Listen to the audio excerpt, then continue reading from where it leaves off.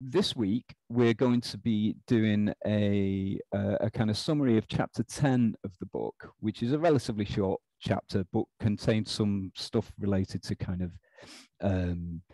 how to design your code such that it's easier for users to work with, I guess.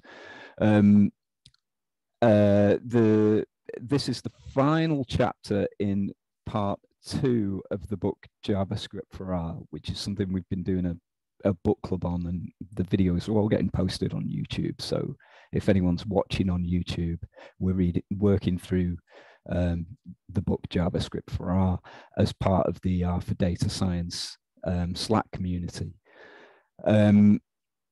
Great. Okay, so I've put together some notes on the chapter. A lot of the examples in it are a kind of extension of this Gio package that's built during this part of the book. I'll share my screen so that it's less weird. Here, right? Okay. Sharing. Okay.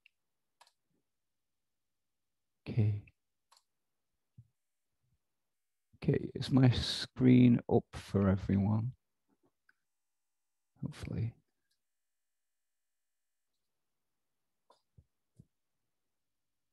How are we doing?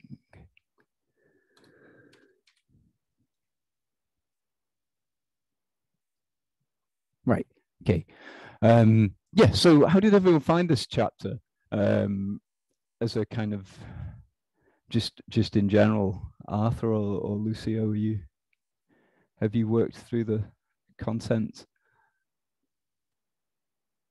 Oh, hold on, I've not got the chat up.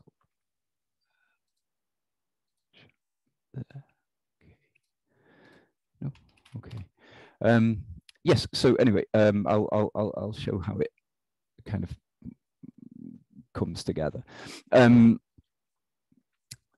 Okay. So one of the things, there's 3 main sections of this chapter. Once we've got through them and I've shown the kind of example code and things like that, I'll do a little summary of this part of the book as a whole. So we've been working to build a package that makes the Gio visualization library available to our users. And with that, we are able to make graphics that look like, where's the example? Here. With that, we're able to make graphics that look like this. So it's a way of kind of connecting countries on a globe and kind of illustrating flows of commodity or something from one country to another.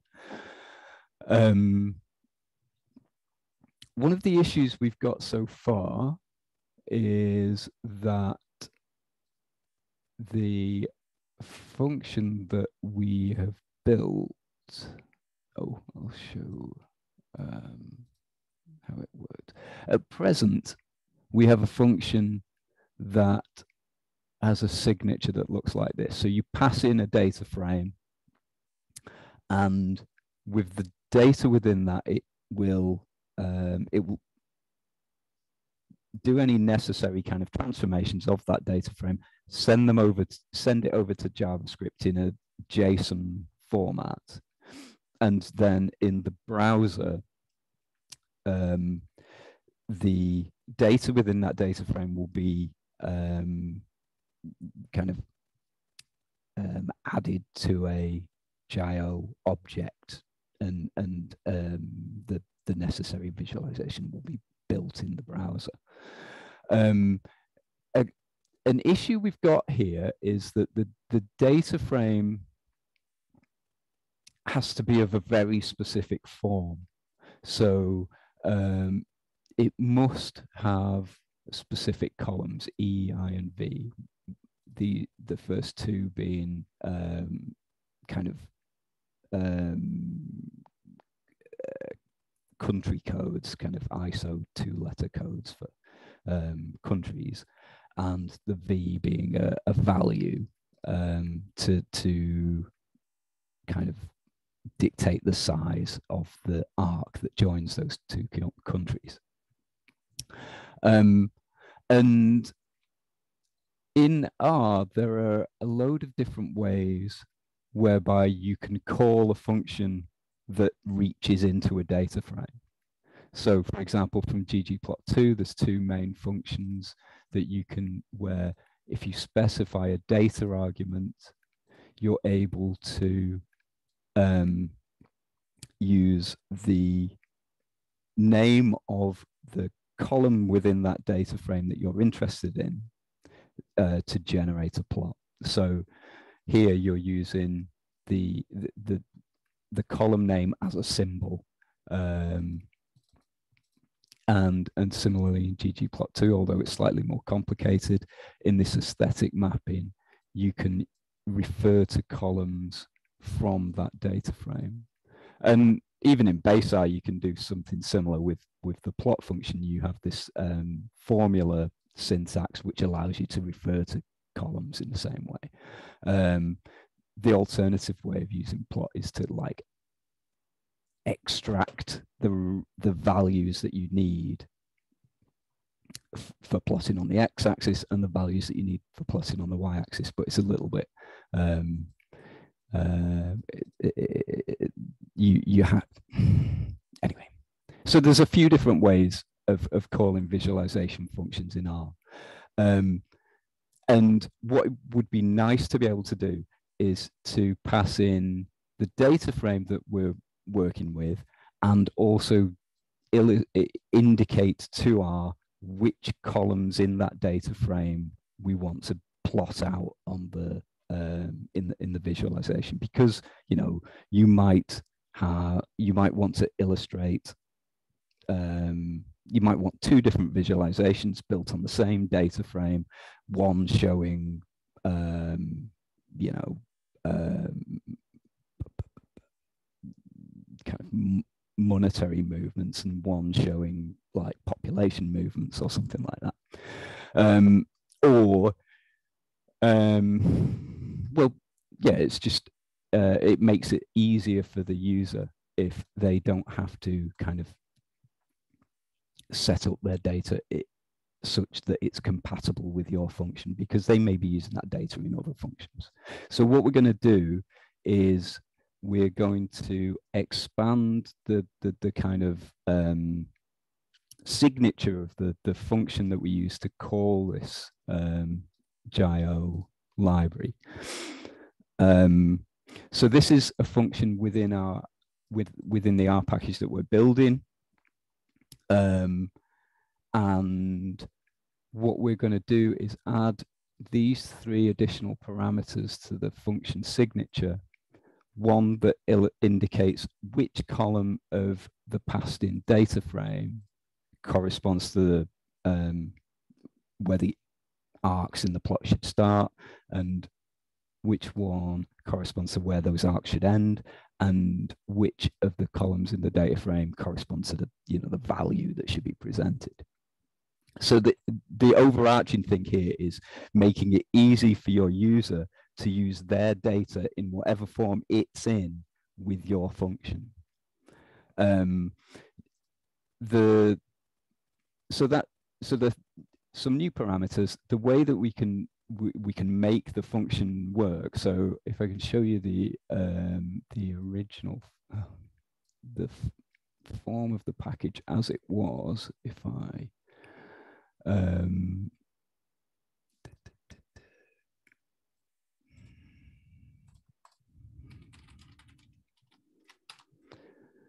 right, so this is the form of the R function that we'd been building a couple of weeks ago. I didn't really update it, but basically all it's doing is taking a data frame in, making a list that contains that data frame, and then passing that list of data to the JavaScript library. The data within here gets converted to JSON and things in the appropriate way, and then gets plotted. So, for example, we can do tools load all. Now, for those, I don't think Lucio was here when I presented this package, and I've given the function a slightly different name to the name in the book, and I've given the package a different name from the name in the book, just to kind of to test myself, really. Right, so if I do, what would be a good, I think I had some example data in here. Maybe not.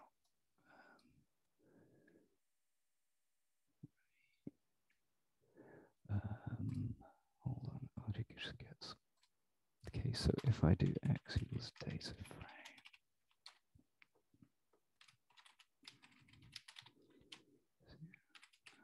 equals US V, and then do, did I load it? Yeah. New GIL on X. That'll work. It doesn't quite work in my viewer here, so I'll just have to pull it from a browser. So that, in its current form, you're passing in the data frame, and with it, you're able to plot this connection from China to the USA. What we want to do is modify it so that your user can have their data in their own form and specify which columns they want to work with within your function. So to do that, I'll just a sec.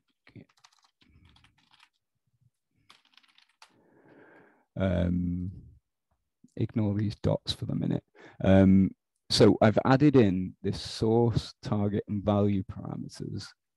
I should probably document them as well. But all we're doing is now the user will pass in their data, and we're using kind of tidy selection to extract, to kind of create the I, E, and V columns create a data frame that contains columns called I, E, and V from the original data frame by extracting these particular columns. So as far as the JavaScript side's concerned, the data that's passed over to it will be as it was when it was, you know, when we forced the user to pass in a data frame of a particular structure. But on the R side, you can have your data in a, you know, a data frame containing as many columns as you want with as whatever names you want. Okay, so I'll show that that still works. Where are we? There was an example somewhere. So if where did I put my example? Sorry, I'll only be a second.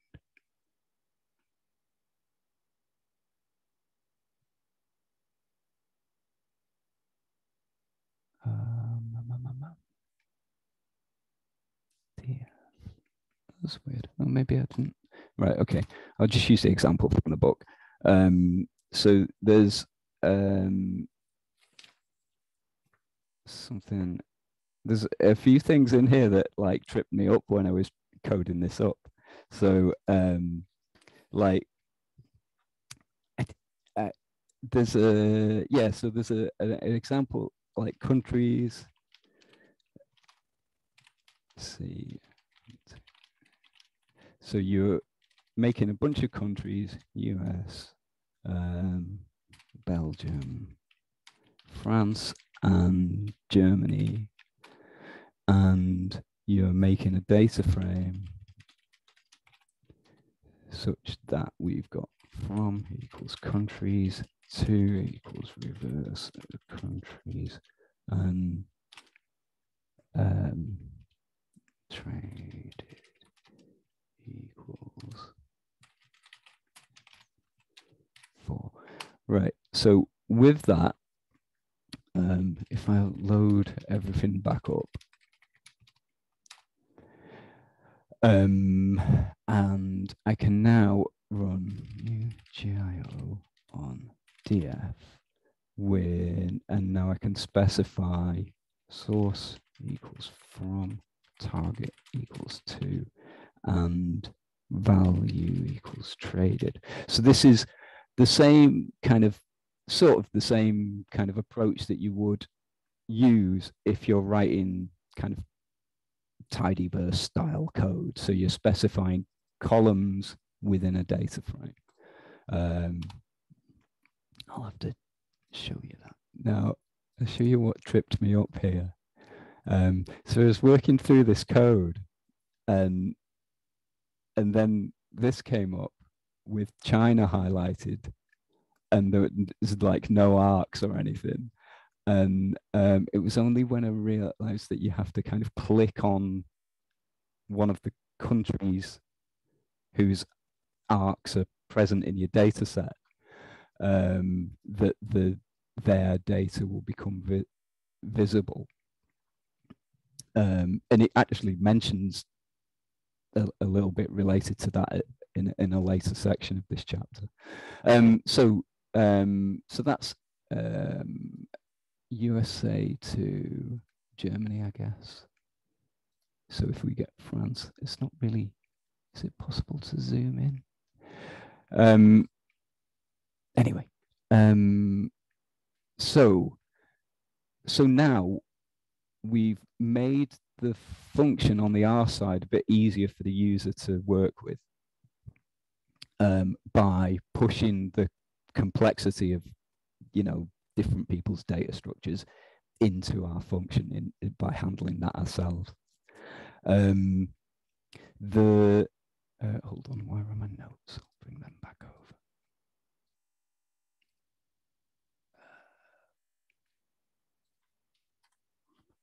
What was it again? So yeah, so this section is kind of advice on how to make your function a little bit easier to use.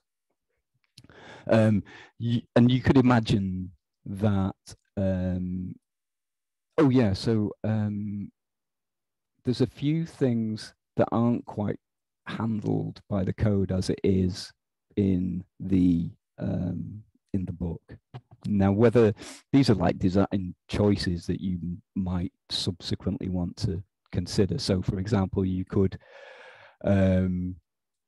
envisage a point where your users might call your function and specify a column that doesn't exist in their data frame, and perhaps your function ought to throw an error when they do that. Maybe they might call your function and want to modify the values or compute new values as they call your function. And I'm fairly certain we can't do that at the moment. And also whether there should be like a kind of default choice of columns if the user doesn't specify them, similar to how I think it's tidygraph will use the first 3 columns of a data frame to define the edges if the user doesn't specify the columns that those edges should be defined by. But anyway, so these are further decisions that you might make. So I'll show you that as a kind of example. So if I call source equals not present, Well, that does throw an error, which is good, as a result of dplyr not being able to find this particular column. So that we get that by we get that for free.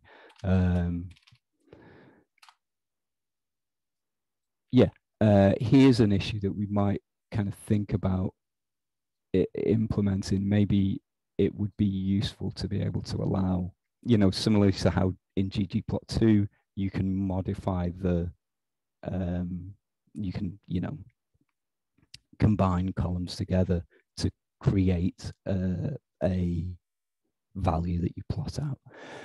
Further design decisions. Anyway, so right, where are we? So the next thing, so I had a look at a few different libraries, and there's a few mentioned at the end of this chapter, chart.js and siteescape.js. Some of these libraries are absolutely huge. I used to work with Siteescape when it was a desktop application. It may well still be, but that's like, I don't know, before 2010, so a long time ago, really. But the scope to do stuff within some of these libraries is so huge that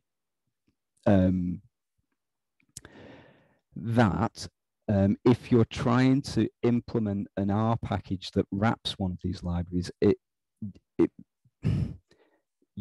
there'll be options available in JavaScript that your users may want to be able to use from R. And the second section of this chapter kind of discusses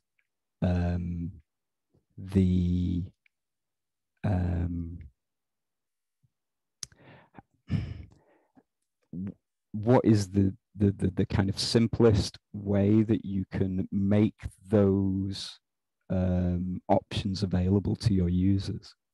So, for example, in the GIO library, we had HTML docs, configure. We have these. So your users, the users of this library can specify a few different things that will modify how the images look at the end of the day. So, for example, this is the root cause of why I found it strange that there were no arcs showing when I initially made that image earlier on. So by default, when you create a new visualization with GIO, it will focus in on China initially.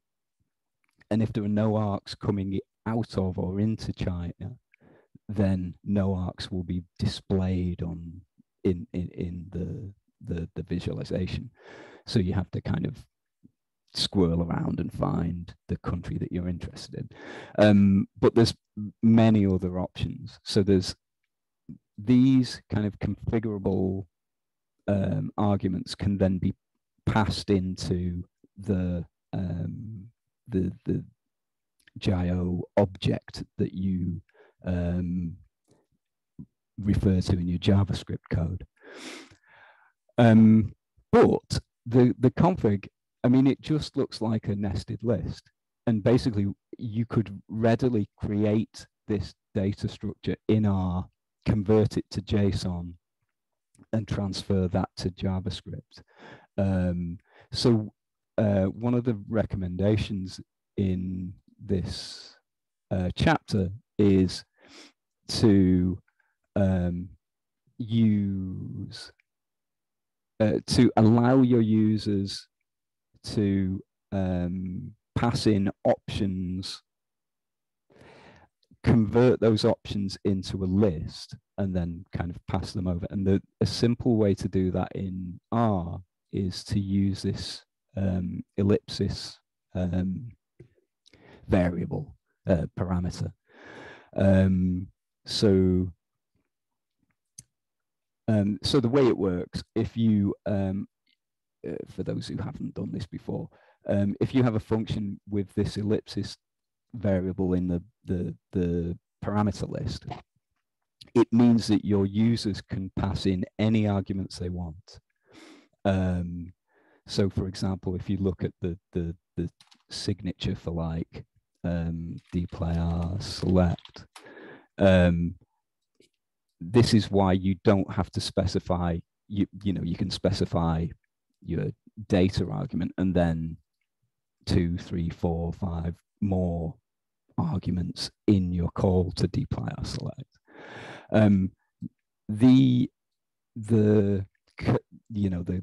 The collection of values that are passed into your function can be converted over into a list. And here we're just kind of printing out what happens when the user calls that. So if I call this function and only pass in the value 1, it will make a list where the first entry in the first, where the first entry of that list just contains a vector containing 1. If I call a function like this, we'll end up with an entry in that list for each of the arguments that's passed.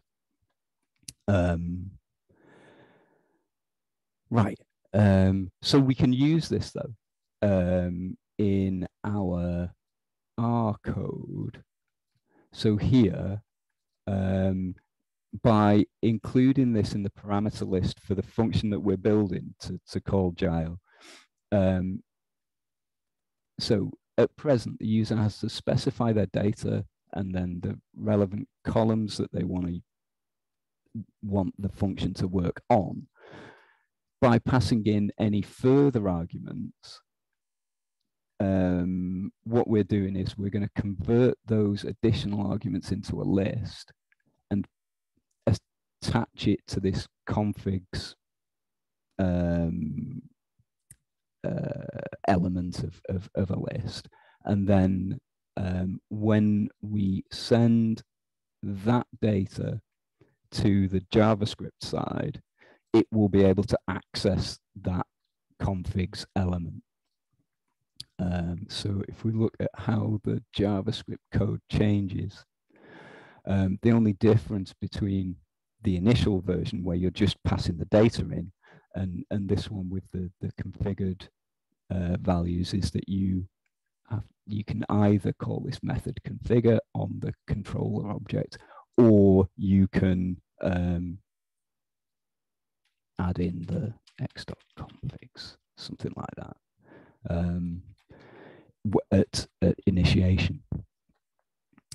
But again, this is just a kind of example of how to use this idea whereby all we're doing is kind of providing the user a way to pass additional optional kind of things over to a JavaScript library via the R function that you're creating.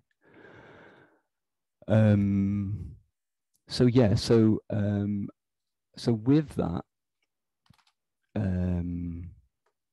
what was I doing? New JIO. So if I do that, when this opens, we have China as the initial country. Now I can modify that now. I just have to remember how to do it. So it's something like control equals list init country equals USA. I think that's right. And now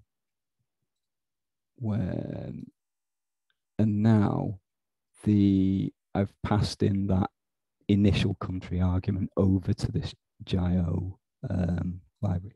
So that's just like, that's one change to the parameter list, one line in the R function, and one line in the JavaScript side that makes all the kind of configurable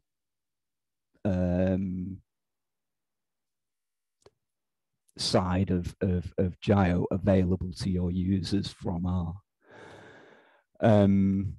But as I said, some of these libraries are so huge that even with that, it might be quite a difficult thing to work with. Yes, so that's how to kind of a way of handing options over to a JavaScript library. Where am I? Here. Yes, I mean, there are alternatives though. I mean, you could hard code into your function parameters that, you know, there was to be a control and there was to be a color option and there was a brightness option. But if you hard code those kind of things into your function definition in R, if the API changes, you know, if the API for JIO changed, or an additional set of options, of configurable options were made, you would have to then change your function definition to make the JIO's changes available to your users. So by because we didn't hard code the names of the different option types that are being passed over by using this ellipsis parameter,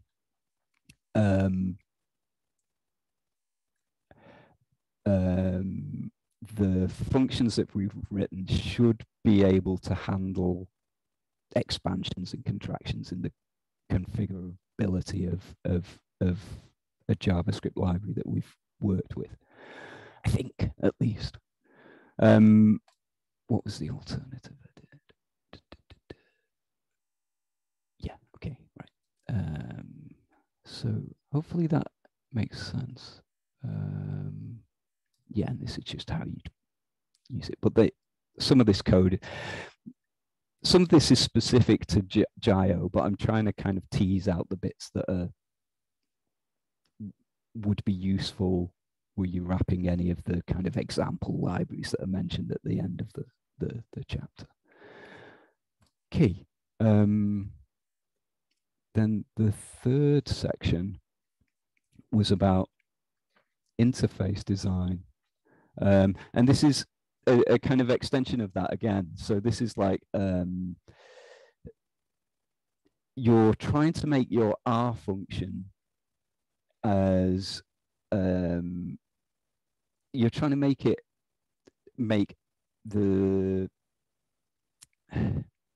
as much of the library available to your users as possible with as little maintenance burden as possible on your side, but you're also trying to make it as easy to use as possible for your users. And part of that might be, you know, not imposing constraints on the structure of the data that your users pass in, or making it easy for them to pass in options for things that the library that you're wrapping makes available. But there are other concerns. So it's quite, so if we go back to JIO, there are loads of additional kind of functions available within JIO. So you can add things like, you can, after the initial object is made, you can call methods on that JIO, this controller object, that will add halo elements, change colors and things like that. In order to do that from R, you might be tempted to add either additional parameters to your function definition, or alternatively add kind of add functions in that can be called in R, and that kind of replicate the, well, you know, that wrap the call to the corresponding method. The problem with adding too many additional parameters to your function call is it might make it difficult for people to learn how to use your package initially. If you make hundreds of options available, it can be a bit daunting. If you, and also it could probably be a maintenance burden if the API of the library that you're working with changes. Supposing, I don't know, an alternative is to add these kind of functions that maybe your R object gets piped into, and which modifies how JavaScript works on the object once it's passed over. Yes, so you have to kind of think about how your R users are going to work with your functions, and think about, you know, if there are things that you don't want to implement from your library in your initial release of your HTML widget, do have a think about how you would implement access to that functionality from R, because if you don't think about that when you're doing your initial kind of release, you can hamstring yourself later, I guess. Yes, so that's this chapter. Yes, so there were a few example libraries mentioned at the end of this chapter that I thought looked quite interesting to have a look at kind of working with. And I think I'm probably going to have to make a repo and kind of work on it over a few weeks to get that to up and running, really, because I had a look at AM charts, which has loads of kind of like animated visualization type things. And the code to actually do it in JavaScript ran into, you know, 50, 60, 70 lines. So I thought maybe this isn't the library to start with as a kind of first attempt, but I think I might be able to make a bar chart or two from that in the near future. Yes, so that's this chapter. And as that kind of covers that's kind of the end to part 2 of the book. So at this stage, we've seen a load of different kind of, we've seen how to use HTML widgets to make JavaScript libraries available to our users such that they can use them in things like our Markdown, and pass data into them from Shiny. And we've seen how for each JavaScript library that you try and work with, there will be subtleties in how you actually interface with it from your HTML widget. It may require your data in a particular format, and it may require specific HTML elements on the page before it's able to be created, and things like that. And we've seen a little bit about kind of how to design your package to make it easy to kind of maintain over the, you know, easy to maintain and make as much of the features of the library available as possible. Yes, so that's HTML widgets.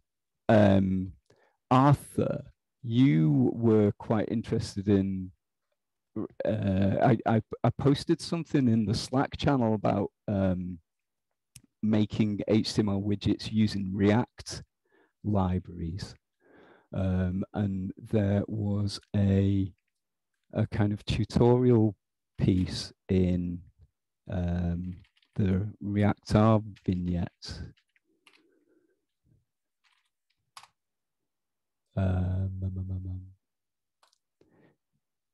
Yeah, I think it's, hold on.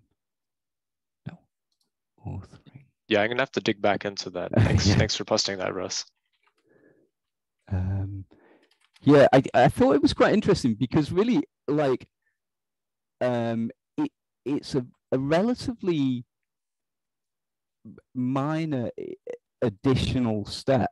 You have to do a kind of there's like a kind of build step involved, but a lot of the scaffolding and the code to translate R over to JavaScript and thing, a lot of the things that we've learned in this section of the book will translate quite nicely to doing stuff with JavaScript libraries that you have to build first, I guess. Yeah. So it does look quite neat. So the thing that they do there, I mean, what was the library that they used was, I think they just made a kind of spinner or something. Oh no, it's this kind of line graph type thing that they made using Spark lines. But it was quite neat, I thought, and kind of is accessible to us, I think, now that we've learned the basics of HTML widgets. Yeah. You can take a look. It's very much it's built on top of HTML widgets, and so you've got 99% of it there. There's that indeed an additional build step because it uses some sort of npm preprocessor. I think I can't remember which one it is, Webpack.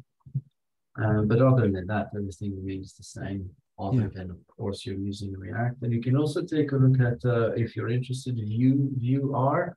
It's the same as React, but for Vue. It's built by also Kenton Russell, who I think I think in the book. Okay. He's built React R and Vue R, and it's very much the same API, works the same way. Okay. Okay. So there's a sort of consistency to the way of working with Vue R and React R as a result of it being the same author, I guess. Yeah, exactly. Cool. Yeah. So the next session that we're running, Lucio has offered to present, and it's the first chapter of the book where we're talking about communication from R to the browser and back. So this is how we integrate with it's around Shiny. So it's the whole of kind of part 3 seems to be focused on Shiny. I'll kind of advertise the book club again because I suspect there might be a slightly different audience for a Shiny themed section of the book than there would be for a HTML widgets themed section. From having skimmed part 3, there's obviously like some of the ideas in part 2 are useful, but a lot of it seemed more like kind of understanding the JavaScript scoping and things like that will be useful in part 3, not necessarily the knowledge of things like HTML widgets and stuff. But yeah, it's so it's quite an interesting section. I think that's the yeah, and then there's a couple of more sections after that. But yes, so how do you feel that part 2 fits with the rest of the book, John? Do you feel that it was it written as a kind of a standalone thing so that it for you to learn how to build these HTML widget packages, or was there a night in your mind, were you also setting up preliminary learnings for subsequent sections of the book as well? Good question. No, in my mind there wasn't. So I think no, there is a link, a tiny link, in between those, but most of those chapters are what do you say, kind of standalone modularized. You don't need a previous section to follow the next chapter.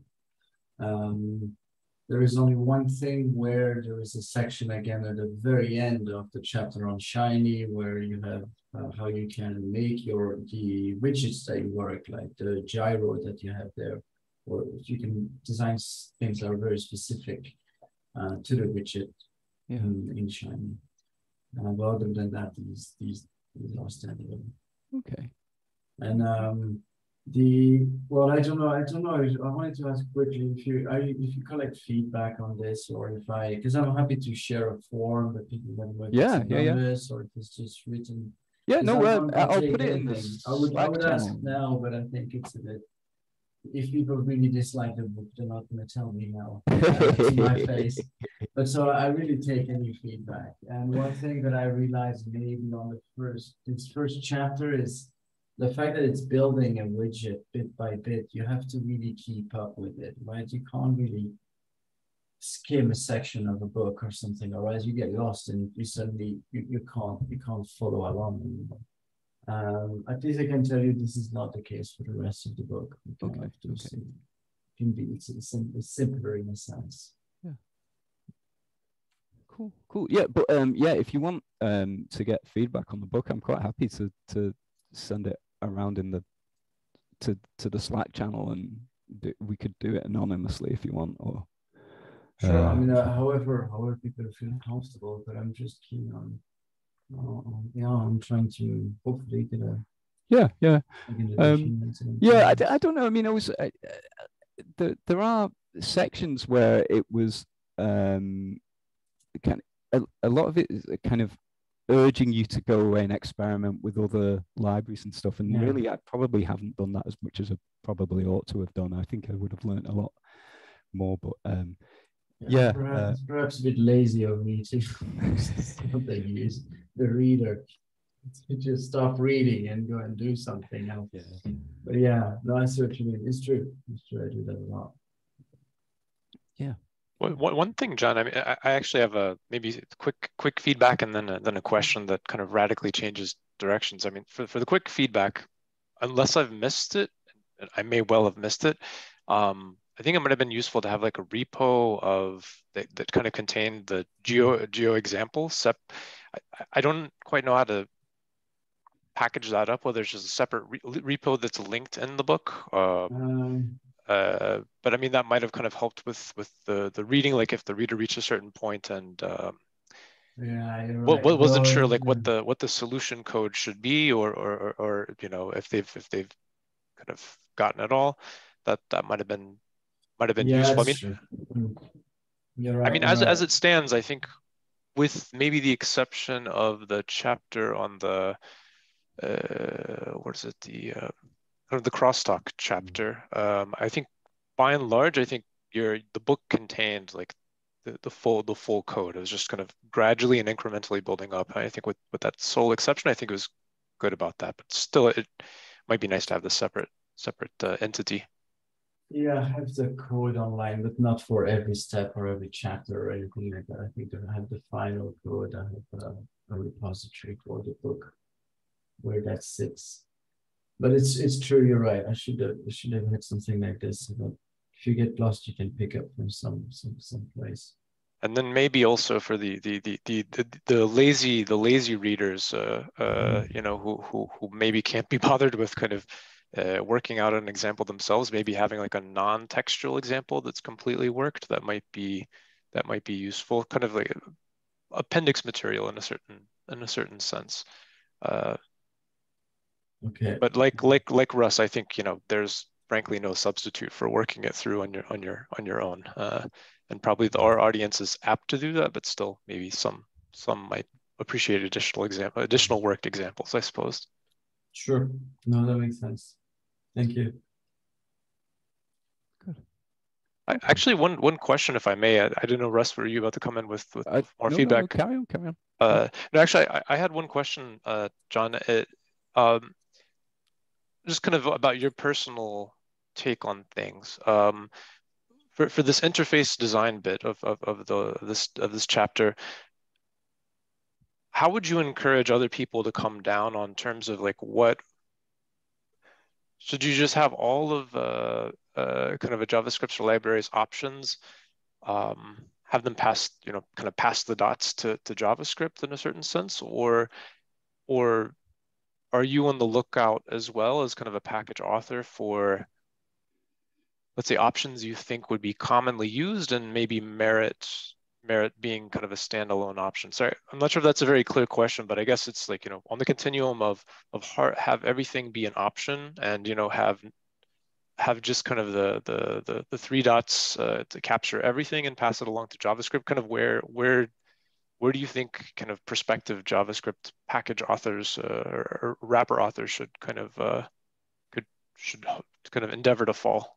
It's a good question. I think I'm not sure, to be honest. I know that I've used the three dots in places just like Russ said, and some of them is really the parameters and the hundreds. And I don't see any other nice way of capturing those. Other than that, the real problem there is then documentation. What you're going to have in the R package documentation, you're going to have the ellipsis, and then you have to tell the user to go somewhere and hope that, well, the original documentation is clear and that the user of an R package is able to kind of understand it, even though it's rather simple in a sense. What I think what I mentioned is that I quite like, but I've done it very little, to be honest, but it's kind of combining things, like I said. Like I think this gyro package to have individual functions that you pipe along, but you have set colors, set background, set this and that. And there, for example, it feel a bit weird in our users are probably more keen on the theme function. I think probably comes from ggplot2. But yeah, I'm kind of on the fence, and I don't really say anything. I'm not being very specific in the package on purpose because I don't think I have the right answer myself.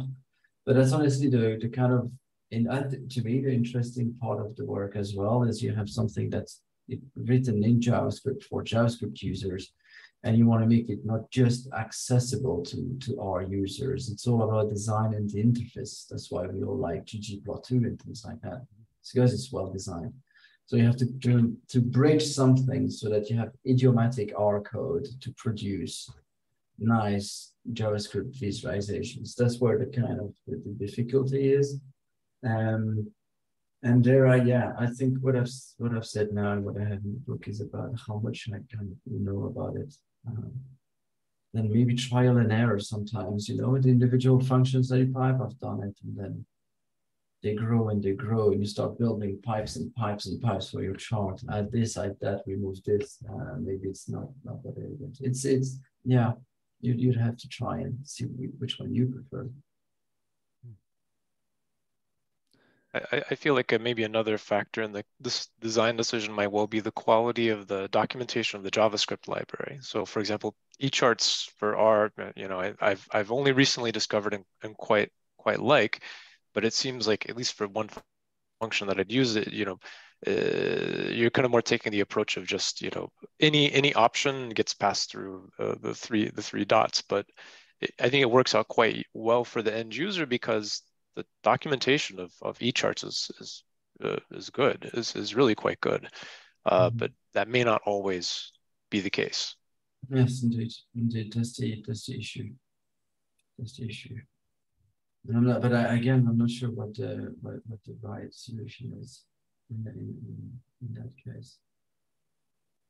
Because if the original documentation is bad, then having three dots and sending the R user there is gonna lead them astray, if anything. But what's the alternative really? It's difficult. Okay. Yeah, thank you for the feedback, yeah. Arthur. Really appreciate it. My pleasure. Okay. Great. Okay. Thanks. Thanks ever so much for coming along, John. I hope it's been useful to you. And yeah, if you want to send us a feedback form or whatever, I can put it into Slack or link it to the the chat group. Otherwise, we'll be meet again next week to start looking in the shiny side of the book, and Lucio is going to be presenting. And yeah, cool. I look forward to seeing you all then. Okay, great. Okay, thanks. I'll see you later. Thank you, everyone. Thank you very much. Thanks so much. Bye-bye. See you. Bye-bye.